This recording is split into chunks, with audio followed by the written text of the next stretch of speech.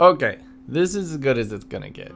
Exhausted, not motivated, and no, I'm not talking about my current state of being. If you have any of these feelings for Final Fantasy XIV and want to know what other activities you can do, then keep on watching. Make sure to stay tuned to the end where I list my favorite thing to do as well as the most amazing website that I found for this particular activity and just for the game in general. Hello guys, my name is Stefan and I have another Final Fantasy video for you today. I have been on the community pages a lot and I noticed that a lot of people are talking about Burnout just because of the recent events and a lot of the other things that go on in Final Fantasy XIV all of the time. I want to make myself clear that yoshi-p himself said that if you are experiencing true burnout, then why not step away from the game for about a month or two in order to realign yourself and kind of break up your routine. He wants people to enjoy the game and not feel like they have to log in or play every single day. But with that being said, if you just want some other in-game activities that you can do, then I have 4 things that you can do either while you're leveling up the main story or at the end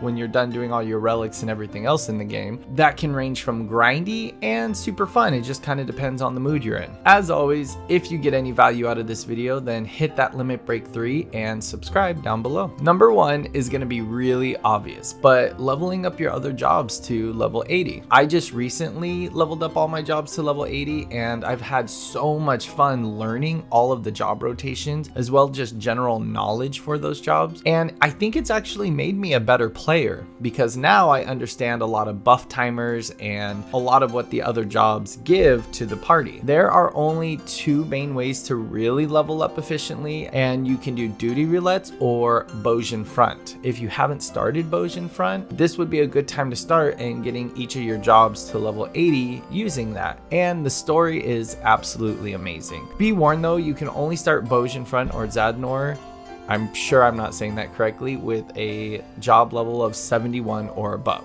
Again, I do recommend Bojin Front as you are killing 2 birds with 1 stone. Number 2 has become one of my absolute favorites, and that is the Beast Tribes. For Beast Tribes, you are able to do 12 dailies a day. Each beast tribe gives you about 3 dailies, and so doing basic maths, that's probably about 4 you can do a day. Unless you have to level 1 up, then you get an extra 3 for that one. Honestly, some of my favorite side stories are the beast tribes. Another fun fact is some of the beast tribes have mounts and minions that are attached to them. Some of my favorites being Pixie Beast Tribe or the Dwarven Beast Tribe.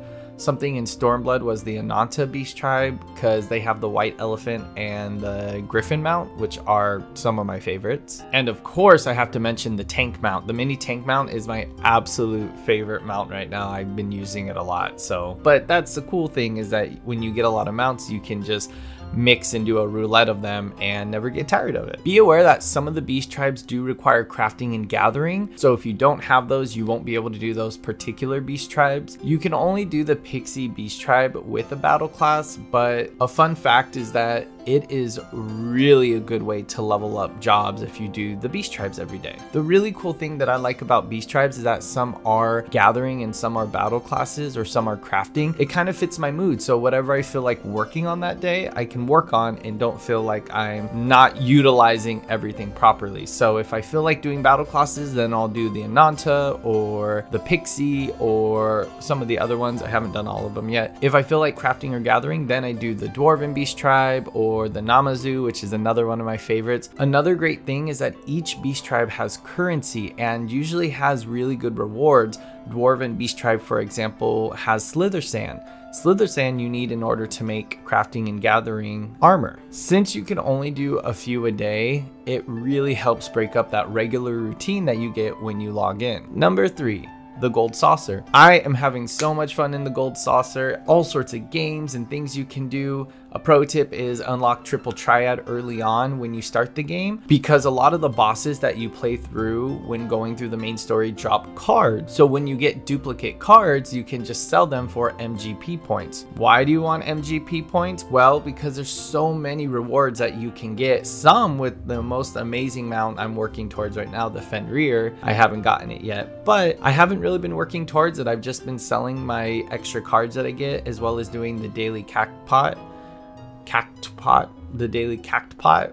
where you pick the little letters and numbers and you can get a 10,000 MGP. Funnily enough, when I was making this video, I did get 10,000 MGP for that, and so that's just really exciting. There are also some events in the Gold Saucer. I haven't really worked up the courage to do them, but they're really super fun to watch. Number 4. This is one that I didn't realize that is so easy to do, and it's a lot of instant gratification, and that is mount and minion hunting. So there's a lot of things that you can do in the game that are super easy, like Extreme Trials Unsynced, level 50 Garuda, level 50 Ifrit, Leviathan, and they all drop mounts, and a lot of content actually has mounts associated with it. A lot of that level 50 Extreme Unsynced has horses that are colored, and they play the music from that trial, which you have to get the Shiva one, obviously, because that's the best one. There are also side quests that you can do, one being an Alaport, where it'll get you a cat and a dog minion. And like I said, this is so amazing. It's so instant gratification. It only takes a few minutes,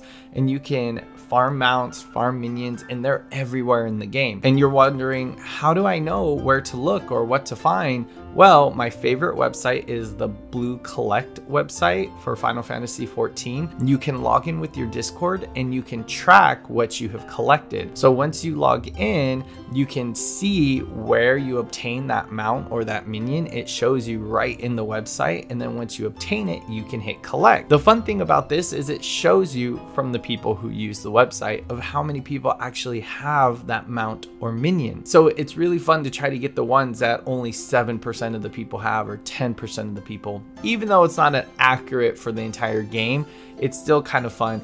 Again, instant gratification, and it only takes a couple of minutes for each of these mounts for some of the easy ones, and you can start working towards some of the harder ones if you know what you're looking for. This is not sponsored. I just really love that website. It is so much fun to use, and it's not just mounts or minions, it shows everything. So I really recommend it for beginner players, casual players, and even veteran players who didn't know about it. Thank you for watching my video. Before I go, if you're into social media and things, then you can follow me down on Instagram down below. I as well have an Instagram, Gaymer Dudes, with my fiance, and you can follow us there. And lastly, I do have a Discord for my community.